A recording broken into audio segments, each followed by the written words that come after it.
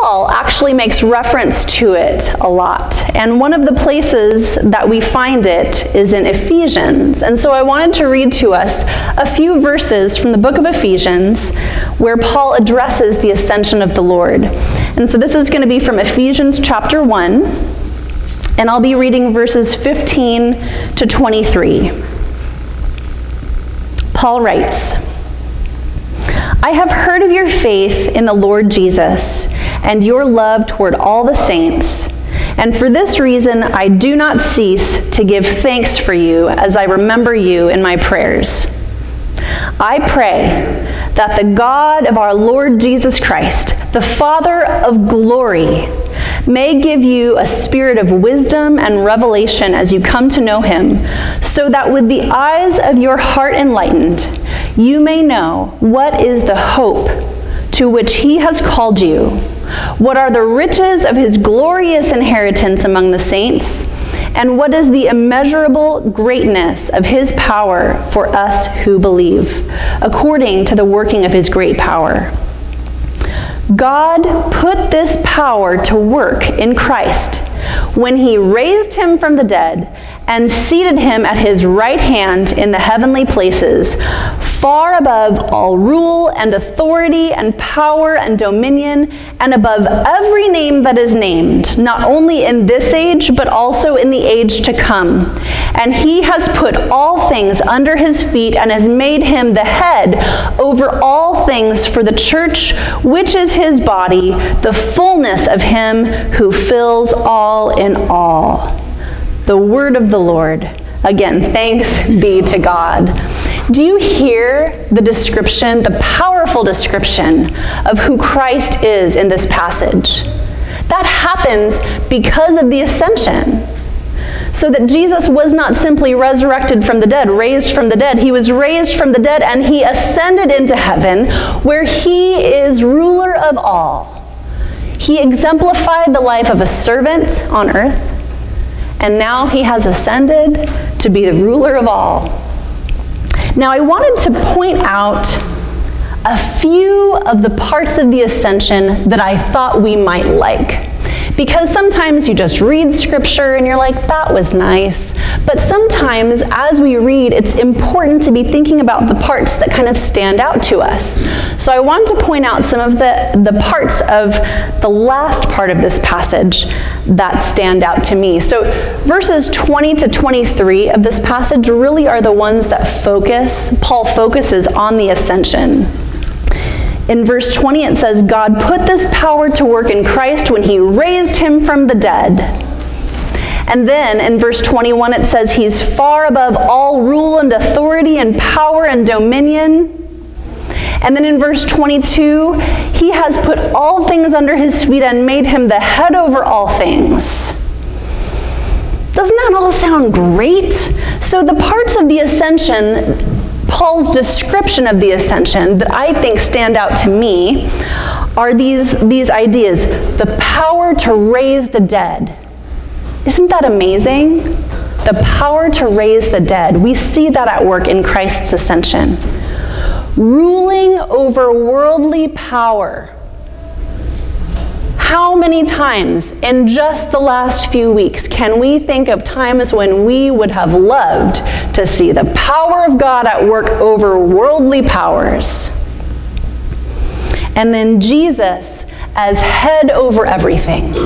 Jesus is the one in charge. We would like to see that. These are the parts of the ascension, the description of the ascension, that for me stand out. And today, we're going to be talking about power. I don't know if you remember, but the first time I came here a few weeks ago, I said we're going to be talking about power a little bit more. It's a thing I'm thinking about a lot these days, so congratulations, you get to be, the objects of my thoughts that are happening right now. So this idea of power is something that the Lord has been talking to me about. These things that are described in the ascension, to me, are examples of what we think of as being power. Power to raise the dead, ruling over worldly power, Jesus as head over everything. Now I'm going to say something a little shocking, so I just want you to be ready, okay? There are some other people who I think we can see exemplifying all of these kinds of power. Some of them that I thought of were Hitler, Stalin, Hussein. They had the power over life or death. They were more powerful than so many other worldly powers. And they were in charge of what seemed to be everything. Now, obviously, at least I think it's obvious, none of those people are people that we would think of as being Christ-like. But if the power of God that we worship, the power that we worship, is like the power of these dictators, just bigger, or maybe the good version of it, then we are missing what God's power is. And we are worshiping the wrong kind of power. In fact, I would probably argue, now that I'm thinking about it, we shouldn't be worshiping power at all. We should be worshiping God. So what is the difference, though, between the power that we see in our world and that we kind of see highlighted in this description of the ascension, and what God's power really is? I wanted to point out just a couple of parts of this same passage and maybe look at them from a little bit of a different angle. In verse 20, so Ephesians 1, verse 20, it says, God put this power to work in Christ when he raised him from the dead and seated him at his right hand in the heavenly places. The power that raised the dead first suffered and died. I'm going to say it again. The power that raised the dead first suffered and died. Those dictators would never have done that. They would never have sacrificed themselves. That's a distinction between God's power and the power that we see at work in the world. Now, verse 22, I'm going to get a little nerdy on you, but you're used to that by now, right? So it's going to be okay. Verse 22 says, and he has put all things under his feet and has made him the head over all things for the church. The word head, we're going to talk about the Greek here. When I hear the word head, like he made him the head over all things, I tend to think of something that's like forceful and in charge kind of thing. But that's actually not what this word means in the Greek. And we know that because there's a couple of different Greek words that can be used for the word head. One of those words is arche. Arche it's where we get the word arch, like arch enemy, arch rival, right? The biggest of something, arche. That, in Greek, is what we use to talk about forceful or like in charge, like we think of as really powerful kind of a thing. But that's not the Greek word that's used here. The Greek word that's used here is kephale, and that word is also translated as source, which is a little bit different than what we would normally think of when we think of the word head. But try substituting the word source in the passage here, and you get, and he has put all things under his feet and has made him the source for all things for the church. I mean, there's still a powerful definition there, but it's very, very different than being in charge, forceful. So the power of God is not like the world's power. The power of God, the power that raised from the dead, first suffered and died. The power of God that makes Christ the head is the power that makes Christ the source. the one from which everything else comes, as opposed to the one that's over everything. What do we hear from this? God exalts vulnerable and sacrificial power. That is the kind of power that God exemplifies. Vulnerable and sacrificial. That's weird. Can I just say that? Is that weird? That's weird. Who thinks of power as being vulnerable and sacrificial? That doesn't even sound like power. That sounds like weakness. I think the Bible talks about things being upside down that way, doesn't it? So God exalts vulnerable and sacrificial power. I wanted to read to you a place where this actually happens. Do you remember, was it last Sunday that I talked about Isaiah, 1st, 2nd, 3rd Isaiah? So you might remember 2nd Isaiah is the section of the book of Isaiah that a lot of scholars think was written during the exile. So this is when Israelites had been conquered by Babylon and had been forced into exile in Babylon, so they're not in their home anymore. They're probably very unhappy. They're probably grieving a lot. And so what we hear in 2nd Isaiah is a lot of prophecy to a people who are in grief. And I think I might have mentioned that portion of 2nd Isaiah is where we find a lot of the suffering servant passages. That's what I'm going to be reading from a little bit today. So this is actually a very long passage, so I'm skipping part of it. But I'm going to be reading from Isaiah chapter 52, verse 13. And it's just the last 3 verses of chapter 52. And then I'm going to skip a few verses and read from Isaiah 53, verse 7 to the end of the chapter. Some of this is going to sound familiar, but I want you to think of this. God exalts vulnerable and sacrificial power. Now hear this. Isaiah 52:13. See, my servant shall prosper. He shall be exalted and lifted up, and shall be very high. Just as there were many who were astonished at him, so marred was his appearance beyond human semblance, and his form beyond that of mortals. So he shall startle many nations. Kings shall shut their mouths because of him.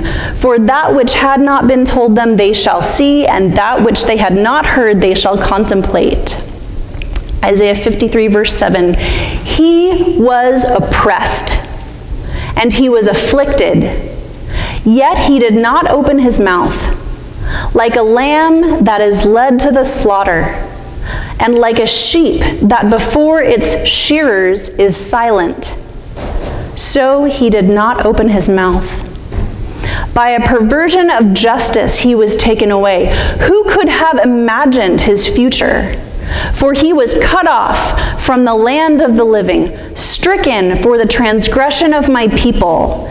They made his grave with the wicked, and his tomb with the rich, although he had done no violence, and there was no deceit in his mouth. Yet it was the will of the Lord to crush him with pain. When you make his life an offering for sin, he shall see his offspring and shall prolong his days. Through him the will of the Lord shall prosper. Out of his anguish he shall see light. He shall find satisfaction through his knowledge. The righteous one, my servant, shall make many righteous, and he shall bear their iniquities.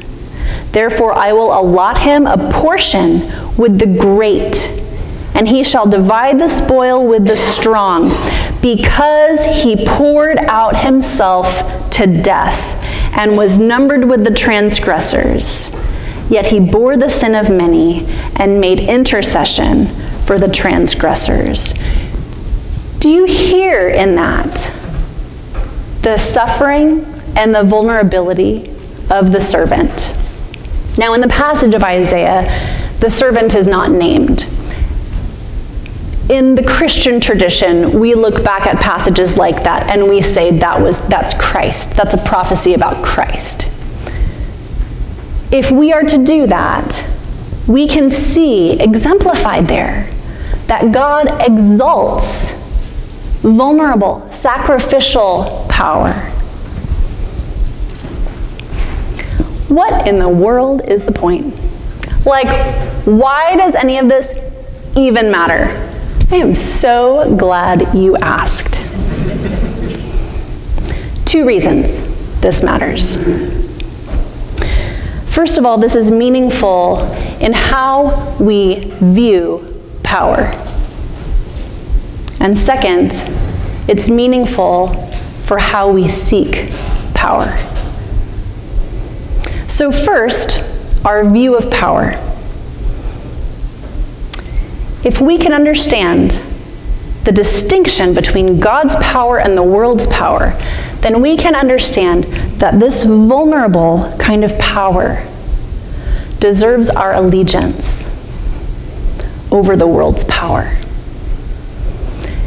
Now, I'm just going to guess, I'm not the only one in here who watches the news sometimes and just wants the good guy to come in and just sweep all the bad guys away, just do away with it, somebody just take charge and just zap everybody that needs to be zapped, okay?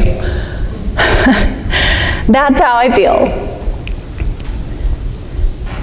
And I'm going to confess to you, I don't understand how vulnerable and sacrificial power can possibly be the answer to a world that is so violent and overwhelming. But God tells us what God's power is like through the life of Christ. And Christ didn't come through and zap all the bad guys. He kind of told them off sometimes with love and truth. But he gave himself. He sacrificed himself. And that's not what our world does. Those dictators I named, that's not what they're going to do, what they would do. And whatever dictators there are to come, because I'm sure there's plenty more. It's not their style. They don't use God's power. This vulnerable kind of power is what deserves our allegiance. So what does that even mean? That means that in our day-to-day lives, when we see power at work, the world's power, maybe don't praise that so easily. When we see the world's power at work, maybe in our minds, acknowledge that's the world's power. And when we see the vulnerable, sacrificial power that exemplifies God's power, maybe give that our attention. And we see that at work in other places, places that are small and unnoticeable. Our healthcare workers that give of themselves every day. Some of them who probably had to tend to some pretty traumatizing wounds this week. Social workers who have to deal with the counseling and the provision of daily mental, emotional, physical needs of people. They give of themselves. Do they get paid much for it? I wish. No.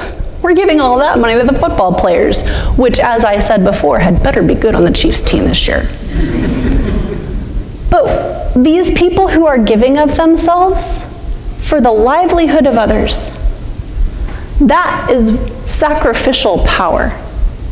That is God's power at work. Let's give that some attention. The teachers who are now taking a very well-deserved summer vacation, that is vulnerable and sacrificial power at work, giving of themselves for the sake of our kids. Let's give that some attention. We can see the ways that God's power is at work. Let's give that more attention than we give to the world's power. The second idea here is the power that we seek. Now, I know none of us would want to admit that we actually seek power. That's a very selfish thing. But don't we all like to have just a little bit of control over things? I kind of like that. Even that in this discrete form is the seeking of power.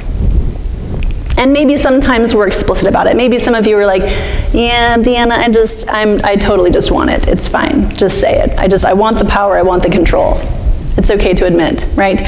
So what we seek in the way of power, of control, the world's version of power, is affected when we think of the power of the ascended Lord.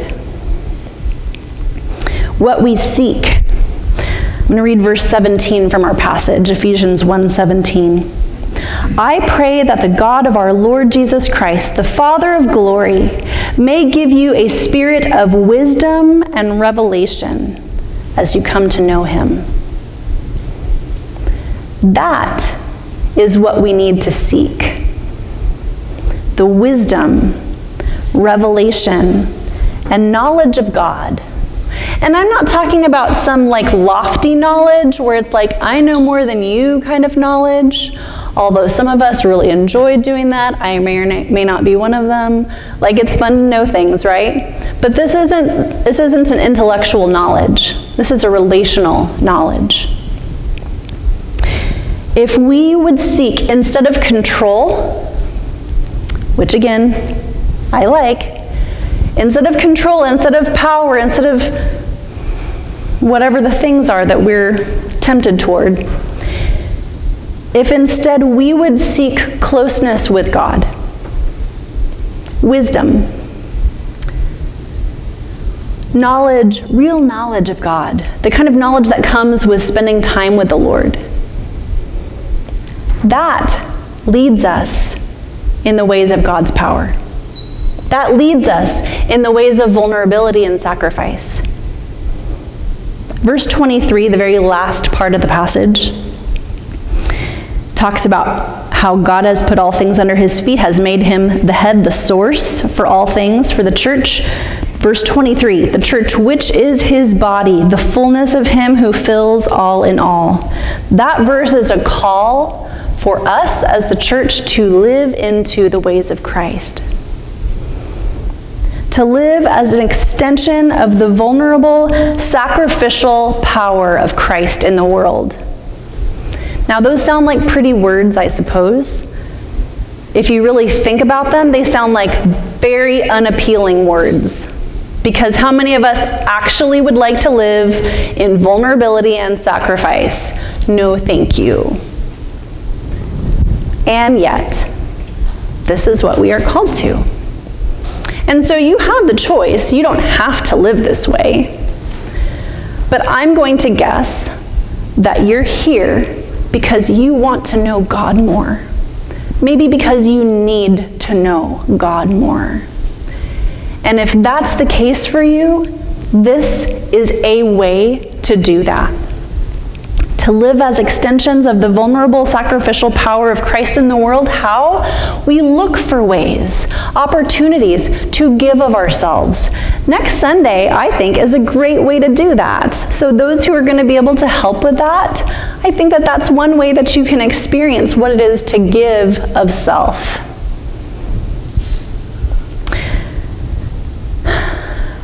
As we seek this power, as we recognize this power, it shows up in a few ways. 3 ways, I'm just going to mention from a couple of verses. This vulnerable power shows up in faith. Verse 15 says, I have heard of your faith in the Lord Jesus.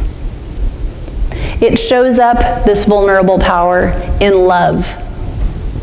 Verse 15 again, I've heard of your faith in the Lord Jesus and your love toward all the saints. Faith, love, and hope. This vulnerable power shows up in hope. Verse 18 says, so that with the eyes of your heart enlightened, you may know what is the hope to which he has called you. God's vulnerable power shows up in faith, in love, and in hope. How? It shows up in faith because faith that is strengthened through trials is power. Do you hear that? Faith that is strengthened through trials is power.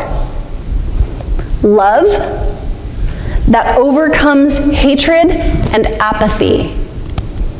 By the way, have you ever heard that the opposite of love isn't hate, it's apathy? Like the idea of I just don't care. So apathy and hatred are both things that we probably don't want. We want love in our lives, and love that overcomes hatred and apathy is power. Hope that sustains life is power. Those are the things that make up the power of God, the vulnerable and sacrificial power of God. And so my question for you this morning that we will close with is, where in your life can you live into this vulnerable power?